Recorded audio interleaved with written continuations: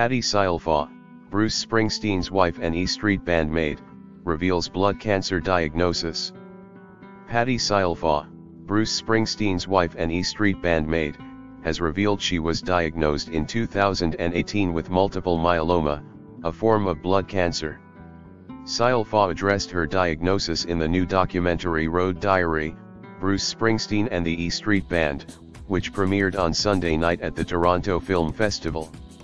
In the film, a contemplative look at the rock legend and his tight-knit group of collaborators, she shared that her illness has made it difficult for her to perform. As a result, she's taken a step back from touring. "This affects my immune system, so I have to be careful what I choose to do and where I choose to go," she said in the film. "Every once in a while, I come to a show or two and I can sing a few songs on stage, and that's been a treat. That's the new normal for me right now, and I'm okay with that." Scialfa didn't attend Sunday's premiere.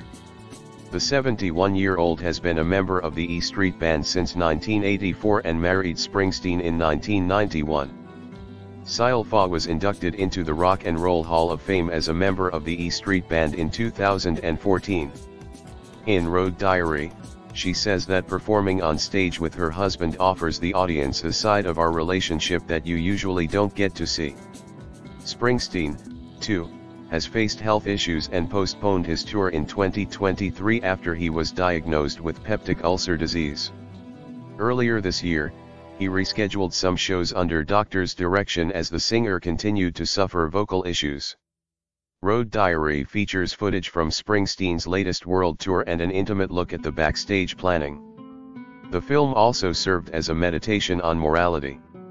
However, the 74-year-old Springsteen emphasized at the TIFF premiere that he doesn't plan to retire anytime soon. He wants to keep performing until the wheels come off.